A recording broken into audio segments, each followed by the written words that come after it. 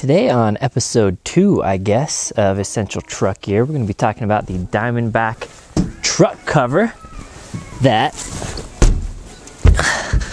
a lot of you guys have been asking about. So I figured it's time to do a little review of it. So I'm just going to film this all outside. I let my chickens out free ranging, so if you hear some quack, quack, quack, quack, quack, that's them, and I apologize. So for those of you that watch my channel, you know I'm a gun guy, you know I keep a lot of gear in my car, a lot of pretty valuable gear. And it's always kind of been in the back of my mind, security of that gear. I park in a private parking lot and I'm home a lot of the time, and I live in a pretty safe neighborhood and all that, so I'm not too worried about my truck getting broken in and those things getting stolen. But the more I thought about it, the more I kind of felt that I should be a little more worried about that. So anyways, I was looking into options. I was looking into, you know, if you're a gun guy, you know, the truck vault, those drawers that you put in the back of your truck that can keep all your items secured. Or I was looking at other options. Like I always kept my get home bag and a pack safe and my back seat and all that. But then I was tired of giving up room in my back seat for all that stuff. And I have a truck and I have a lot of room in my bed. I mean, it's a small bed relative to every other truck out there, but there's room in my bed and I wanted to make use of it. But at the same time, I actually use my truck. I build a lot of things, I move things, I'm moving firewood or building supplies or lumber or whatever. So I didn't want a truck vault that took up basically a big portion of my bed, and it would be a huge pain to get it out if I needed to actually use my bed for something. So I started looking into different truck covers, and coincidentally came across a review from a Canadian prepper about his DiamondBack truck cover, and I was like, oh man, that thing is sweet. So I did a little more research and I was like, that fits the bill. That does what I'm looking for. So anyways, you've seen this on my truck in some past videos, and I've had a lot of comments about it, asking me to do a review of it, so here it is. So in some of my other videos, my older truck videos, you saw that you might have seen anyway, that I had a soft tonneau cover on here. Tonneau, I don't know. I've always said tonneau, but I've heard it pronounced crazy ways. Anyways, I had a trifold soft tonneau on the back of my truck, and I just like the clean look of it, and it helps with fuel economy a little bit. And I wanted to keep prying eyes out of the gear that I had in my truck. Now I had some gear in the bed of my truck previously, before I got this thing, that, you know, some of it was fairly valuable, but I wasn't too worried. If it got broken into and got stolen, it wouldn't be the end of the world. But as I wanted to move more gear out of the cab of my truck and move it in the bed of my truck, I realized that that gear I wanted to move back there was more valuable, and I really would care if it got stolen. So at any given time, if anyone recognized my truck or just wanted to break into a truck, they could have just grabbed a knife and cut right into that soft tonneau. So as I mentioned, I was looking at other options, came across this one, and was like, it's great. So it's essentially a tonneau, and it's not a trifold like the old soft one. I'll show you how it works here in a second, but it kind of checked off pretty much all the boxes that I needed, and it was really secure. So it's made out of aluminum diamond plate, and it's just a really solid setup, and I think it looks really sweet. And so this is one of the good options out there. I was thinking about getting like a topper, like a camper shell type thing, but I never liked how they looked. I just feel like they always look like a grandpa truck, unless they're really lifted and crazy overland decked out, which I'm not quite ready to be there yet. I'd love to, but I'm not there yet. So I really like the look of trucks normally without the topper. So I wanted to stick with this, and I'm going to stick with this for now. Like I said, it fit the bill. I thought it looked great. Price was pretty reasonable, so let's just get into some of the features of it. So I have a few different models that open a little differently. This is the SE, which works the same as the HD. The HD is the more popular one that can hold like 1,600 pounds on the top of this. This can hold 400 plus pounds on the top, and that's really all I need. If you're gonna be parking like an ATV on the top of this or something, you might wanna go with the HD, but for all my needs, I just went for the SE. It's a little lighter weight, it's a little cheaper, but other than that, it's essentially the same as the HD model. So you have these two handles that opens.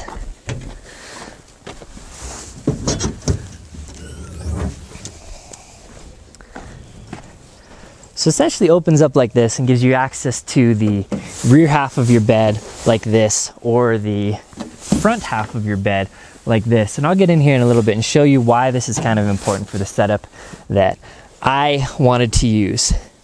So in addition to that, these are these little pistons and they're quick detach. So if you need access to the full portion of your bed, or if you need this to fold all the way flat, it can, and I'll demonstrate that here in a second as well. But basically, for the most part, if you just need to get back into your bed here, this will be locked down. These are all lockable, and you open it up, get back, get whatever you want to do, and then close it up like that.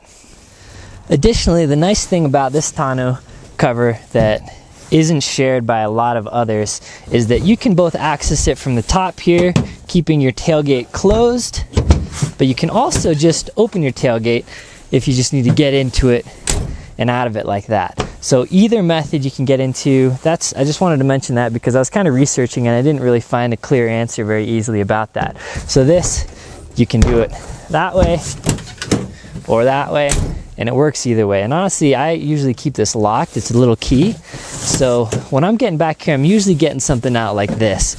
So it's nice that I can just do that. And in conjunction, I also installed a pop-and lock, which means that the tailgate of my truck now operates with the lock. So I unlock it and then I can get access to it. So that's really convenient. So if you're thinking about a lockable bed or a topper or anything, you might want to check out a pop and lock as well because they're really convenient. They are really loud though. That's something I didn't know. So you might be able to hear it. It's no joke. So it's not very quiet. And that's something that nobody really talked about that I ever saw. But another thing that you should know, if you get a pop and lock, they're super loud anyways on a Tacoma. All right, so from the rear here, just open this, and we'll open this for good measure too, so you can kind of see what's going on in here. So I have my tub here. Maybe I'll get into it in another video. This is essentially my winter tub. This is a bunch of kind of winter essentials in here, chains and that kind of stuff. And then in the back here, you'll see this aluminum thing that comes down about halfway depth of my bed. Now this is essentially kind of like a toolbox back here, and that's where I keep all of my gear. So we'll get up there in just a second, but I just kind of wanted to show you how this looks from this side. Essentially, it opens up and then you have access to your bed just like normal, just like you'd expect. So now this thing's angled up, so if you need to fit something kind of tall that fits in here, you can do that. But these things, like I mentioned earlier, are quick release. So you just kind of bend this thing back. These things fall in here like that.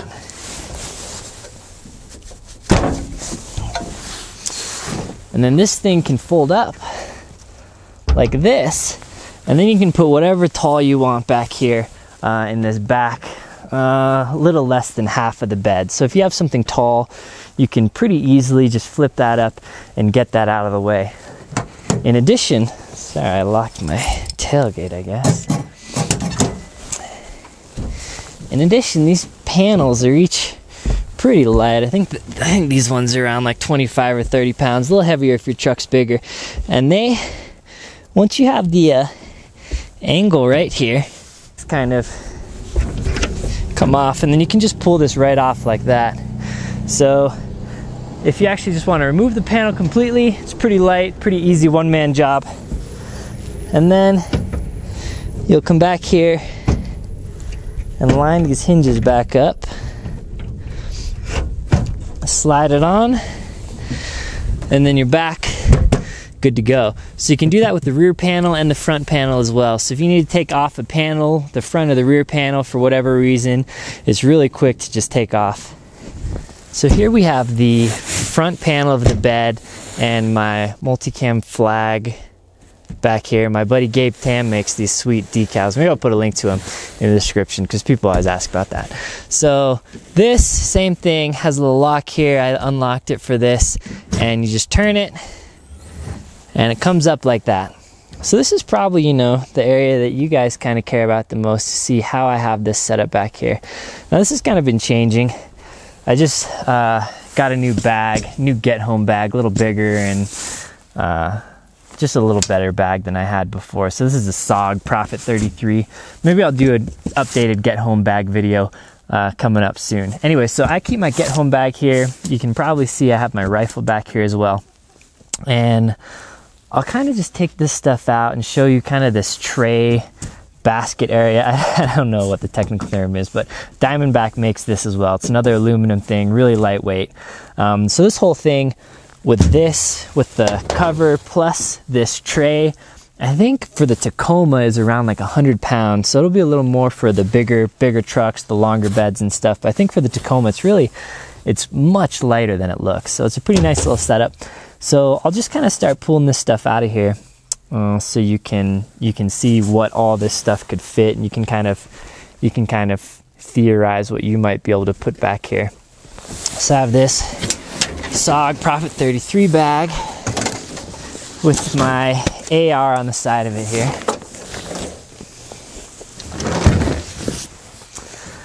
And then, yeah, I don't know, maybe I don't need to take all this stuff out. You can see it. So here, maybe I'll go around to the other side. So here there's the little pocket on this side, and then a little pocket on the other side too. So with a little bit of separation here. Here I just have a 3 mil like contractor's bag, and then I have some rope over here, but you could keep, whatever you want over on this side. I have a shovel. I got a little bit of a bigger shovel than I had previously in my truck, just because I had a little more room now. I have my Fisker's axe. I got this big pry bar thing. I have my Rotopax back here. It's not mounted anymore like it used to be, because I don't really need that mount because I can fit it all back here. And then on the other side I have, let me see if my microphone will reach all the way over here. It will. So I have, this is just a sleeping bag liner actually that I just tossed back here, and then I have my what are these called? Cutters, bolt cutters. That's it. So that's what I have back here. So I could fit more stuff. I'm not using the best use of space back here, and I have a pretty big pack that fits back here, but it's nice because all that stuff is sitting up here up high. I can access it by pulling this stuff up, and it just stays out of the way. So for everyday use of my truck, all this stuff is just out of the way. It's out of sight, it's out of mind, but it's here when I need it. So I can keep a quite big load of stuff here, and it's not taking up really like usable bed space. Now this bed space is usable for some things, but for most of my needs, I'm never using this top portion of the front of my bed. I'm, loading in wood or whatever, and I'm using the bottom portion of the front of my bed. So it fits under this thing, and it really just works out great for me. So you'll see for me, there's this little gap here. And that's partially because there's these little tie downs here that kind of hit here. So these are removable very easily. And I removed it so I could put this thing all the way forward. But then I put them back in because I was like, well, if there ever comes a time where I do need the full use of my bed, it's probably because I need something big, and I'm probably going to want to use these tie downs. So I just left them in. And now I kind of like having this gap, because if there's something that gets pushed up to the front of my bed, I can reach down here and get it and push it back out of the way or whatever. So keeping this gap here for the Tacoma specifically, I decided to go ahead and leave it because it kind of made sense for me personally. But if you want to go ahead and move this all the way up to the front, you can do that. So the other reason I left this gap here is because this, I don't know if I can pull this down. Oh, you can actually see it right there. So it's probably blurry. I don't think it'll focus because it's pretty close. So that anyway, oh, I think it did focus. I can't tell. So what you're seeing right there is the locking mechanism. So there's a little pole that goes right into the channel, these tracks of the Tacoma. Now it's a little different for every truck. The Tacoma's got a rail system that goes the full length. So that just goes right into the rail system. On the rear, I'll show you, it's kind of a ramp thing.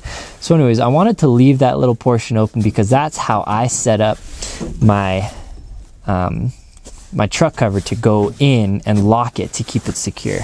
So that's the setup that I went with back here for the Tacoma. Again, it's different for every truck. But if you get one for the Tacoma and you have my exact setup and you want to replicate it and you're wondering what I did here, that's what I did. So to show you a little bit about this setup works,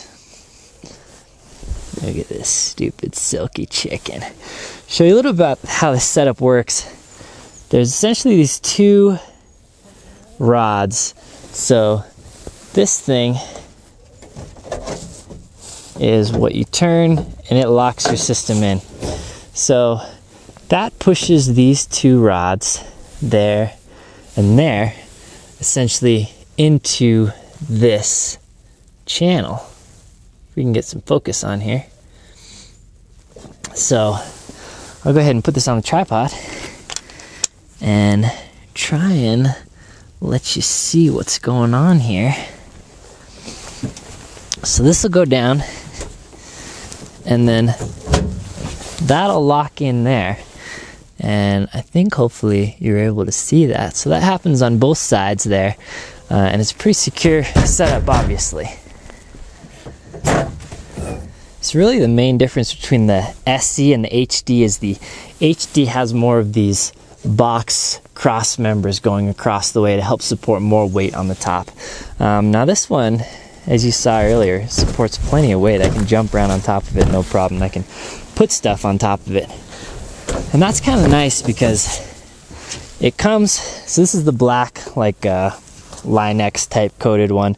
It comes with these little, sorry, my camera's confused on what it wants to focus on. It comes with these tie down points. So you can put stuff, whatever you need, right on top of it. So some people put the ATVs on the HD ones, obviously, but you can put something pretty heavy on the SE ones as well. And what that allows you is basically full use of your bed, and then put a whole nother layer of stuff right on top however you want to. And then you can tie it down with these guys here. So like I showed you earlier, you can take these things off with these hinges. They have little locking things, so you can't pull them left and right unless they're all the way open, like past whatever 60-degree angle or something like that. So they can't slide off right now unless you remove these guys and then fold it up the rest of the way. So it consists of your rear portion, your front portion, and the center channel, which is also kind of like your rain gutter. I don't know if you can see it in here. Anyway, so your water can drip down here and then drain out these little holes right here. So it is waterproof, has a pretty heavy duty gasket around the whole thing that you can see is compressed down here. And then the centerpiece is held in. For the Tacoma, it's into the bed rail. For other trucks, it'll be something different. So to take the whole thing off, you just take those two off and then two on the other side. And if you had two people, you could just lift this thing right off like it is now. So if you needed access to your whole bed, you undo those bolts. One person comes, grabs from this side, backs it off, and then you have full access of your bed like that. And then to mount it back on, you just lift it back on and set it down. And if you just had a single person, you can still remove it all. It's just you got to take the panel off like I showed you. They're really light. Just move it, take that one off, and then take the centerpiece off. So pretty easy if you need full access to your bed as well. But for me, I don't usually. So like I was saying before, a lot of times when I get lumber, I'll have it angled back into under there. So you can fit plenty of lumber the full length of the bed underneath that thing. So having that thing so high really makes it easy to get full use of your bed for me. Full use of your bed, not full use obviously, but essentially the full use that I need of my bed for most things. The other nice thing is I do truck camping, so I have a tent for the back of my bed, and I don't need to remove this thing because my legs fit under here fine when I'm sleeping. So I'll probably do a truck camping video here coming up, because I'm going to go up in the snow and do some like 0-degree camping with some of my buddies coming up in the next month or so. So I'll show basically how camping works in the back of this thing with the truck tent without having to remove any of this. And it's kind of nice. I'll just give you the cliff notes. Is you take this little support off, fold this forward, and then essentially this whole thing becomes kind of a table in your tent. You can put stuff on, your heater, your food, your stove, whatever, and still have a good portion of your tent available where you can still kind of stand up here. So the pros are obviously a lot. I like a lot a lot of things about this truck cover. There's one con for me, and maybe I just don't have it set up right, and maybe it's specific to the Tacoma, but essentially when you open the front one of this and then go to close it, I can't quite close it right. So this will close, well, it's funny that I say that because it just closed right. But sometimes when I'm closing this, and it might just be before because I had more stuff under here that kind of gave a little bit of resistance. But before, you may run into this, and yeah, it's funny because now it's working fine. It's sucking that side in. But before, I would close it and it wouldn't close because that side wouldn't quite line up to the rail. So what I had to do was kind of climb up here and put a little bit of weight on it and close it. So that was an issue that I had, but as you saw, it's not an issue anymore. Maybe it was, I don't know. It had been an issue before, and it's not an issue now, apparently. But that's one thing that I didn't want to gloss over because it was one issue that I've had with it. Really the only issue that I've had with it. But maybe it's a non-issue anymore.